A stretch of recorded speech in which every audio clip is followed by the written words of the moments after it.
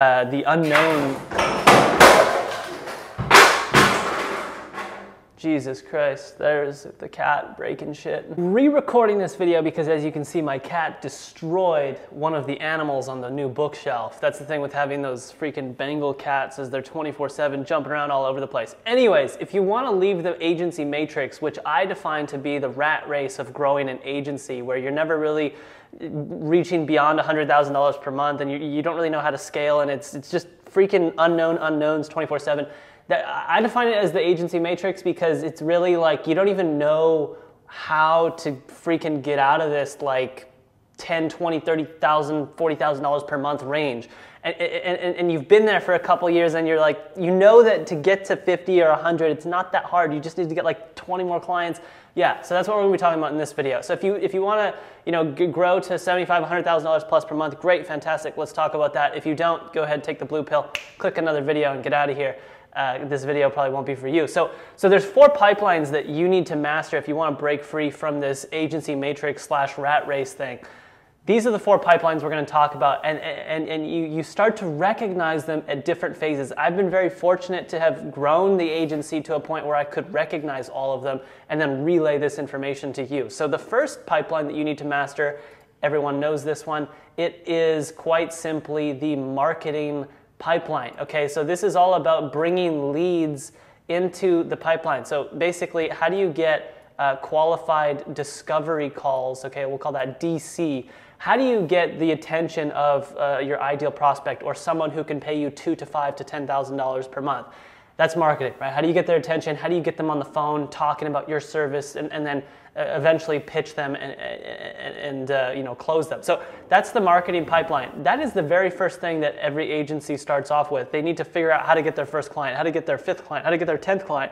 This pipeline will never go away, but it's the first pipeline that you need to master to even start an agency. Okay, now once you've kind of mastered the lead gen code and you've cracked the lead gen code and you know how to get people on the phone with you, there's this kid in the program, in my program Agency Enlightened, or Lead Gen Enlightened, we're going to change the name soon. His name's Pablo, I forget his last name, Sands, and he has cracked the lead gen code. He really figured out how to get these discovery calls on demand in a repeatable fashion.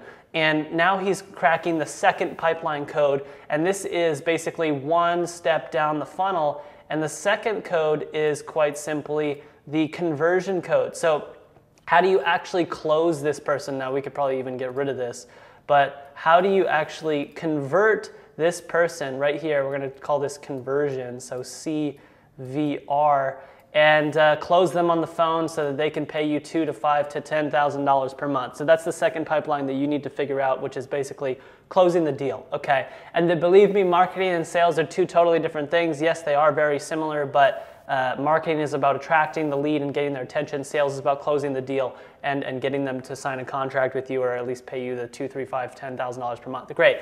So the thing is when you're starting an agency, you need to focus on mastering these 2 pipelines. Okay.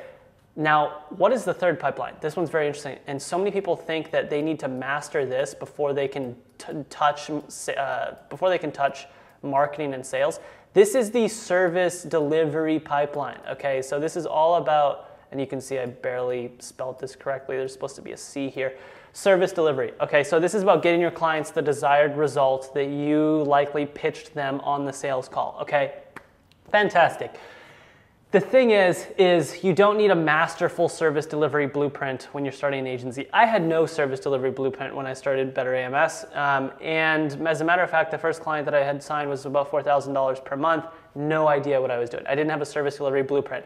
I focused on the marketing funnel. I got some qualified sales calls. Then I focused on getting my sales calls done. Then I closed the first client. And when I closed that first client for $4,000 a month, then I was like, holy shit, okay, now I need to figure out this service delivery thing. But it doesn't really hit you in terms of how important service delivery is until about $5,000 to $50,000 per month, because service delivery goes beyond just having a great service.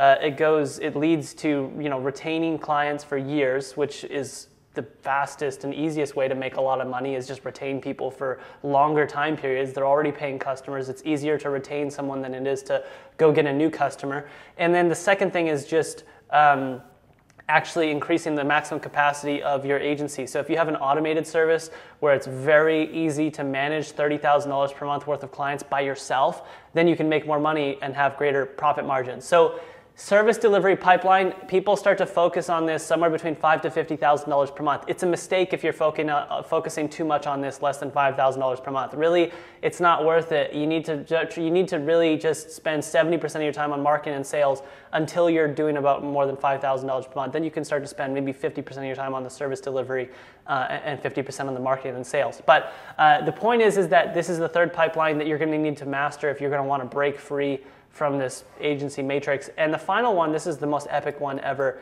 This is the talent pipeline, okay? And so many people, nobody talks about this. This is the one that we're going through right now. It's the most painful one to try to figure out, because if you have high standards on the people that you want to hire, if you have a great culture and you want to maintain that great culture, and you don't want bureaucracy, you don't want drama, you want to maintain an amazing family-like, culture of people who are all relentlessly driven to the same goal, then you're going to need to figure out how to find these people, how to retain these people, okay? Those are the two things. How do you find these amazing people that you want to hire, and how do you retain them for years? Because imagine that you have an account executive who's been with you for only 12 months. Let's say he's not happy with the culture, okay? He's managing $30,000 per month worth of business for your agency right now. We got an account executive who's managing about $35,000 a month worth of clients in our agency. And what if he's like, I'm out of here. Here's my 30-day notice. I don't like the culture here. Now let's think about how much that costs you, okay? First of all, you probably invested a ton of time training this person. So that does a ton of time to train them. Probably training alone, in terms of the amount of time and energy you put into it, or other people on your team put into it, it's probably about $10,000 to $15,000 if you're factoring in the time aspect. Even if you have really great like videos and modules that train people, it doesn't matter. There's a lot of intangible one-off calls that happen with new people that come into your agency, because training just doesn't cover 100%. It covers the 80-20, but the 20% is still important, and that stuff is covered with one-on-one calls throughout various people in your team that speak with this new person. And if they leave after 12 months, all of that intangible training is lost, and it costed $10,000 to $15,000. Not to mention finding this person. If you're paying like LinkedIn ads, if you paid a recruiting agency 50% of the first year salary, and the first year salary was $45,000, and you paid $22,500, or I don't know if I did my math right there. Yeah, $22,500 to get this person.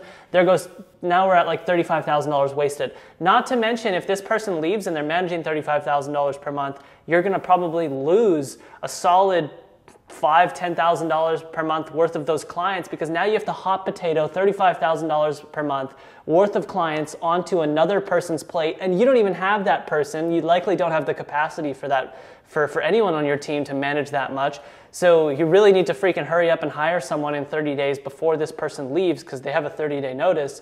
And if you hire too soon, you may hire someone that's a bad fit. So you see where I'm going here. I mean, there is so many areas where you can just like fall through a crack and die.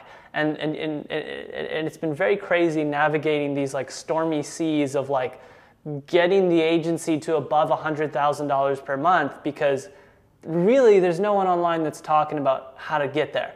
I've relentlessly looked over the years. I've spent a ton of money on courses, and all of these courses, really, there's nothing that's 100% focused on how to scale an agency to 7 figures with, marketing, sales, service delivery, talent, these 4 things.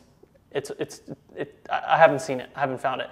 So anyways, if you've seen it, if you've found it, drop a comment in the below. I'd love to find it. And with that being said, the talent pipeline is all about finding and retaining great talent. So this is the one that we're running into right now. It's a huge problem, because every time we grow our MRR by $10,000 to $20,000 per month, we need to hire another account executive if we're planning on being proactive and not overloading our team with clients. If you have account executives, or even if you don't, what happens is you need to be proactive in hiring people so that you don't burn out your account executives, because you're giving them so many clients and they just can't manage those clients, and it deteriorates their morale and the results of the client. So anyways, this is a big rant. These are the 4 things you need to master if you plan on actually growing an agency to a level that is in the top, I don't know, 3 to 5%. I would say less than 5% of agencies are doing over 100,000 a month, or just 7 figures period, and retaining 7 figures. So with that being said, let me know your thoughts on this in the comment section below. I don't know if this was helpful or not, but for me, in my head, I'm like, holy shit, I wish someone would have told me this, because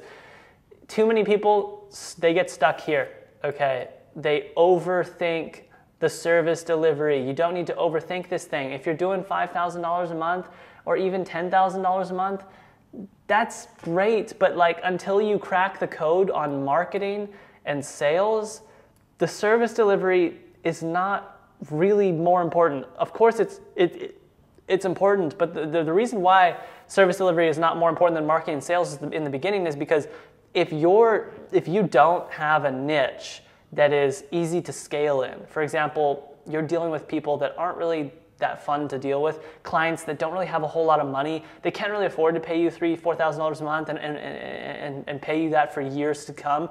You're fighting, you're in an environment that's hard for you to scale, okay? And a good book is The Blue Ocean Strategy, where you're going into a micro niche where it's blue ocean and you can become a big fish in a small pond and easily get to $50,000 to $100,000 per month, okay?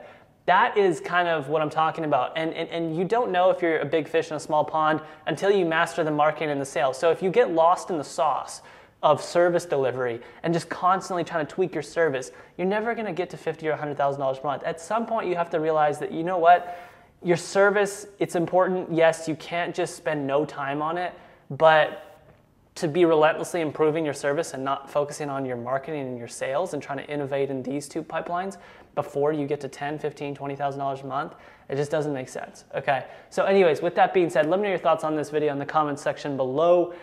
And yeah, I don't know if I'm gonna post the cat thing at the beginning of the video or the end of the video, but hit that subscribe. Let me know your thoughts in the comments. Thanks for watching this. I'll see you next week. Ciao.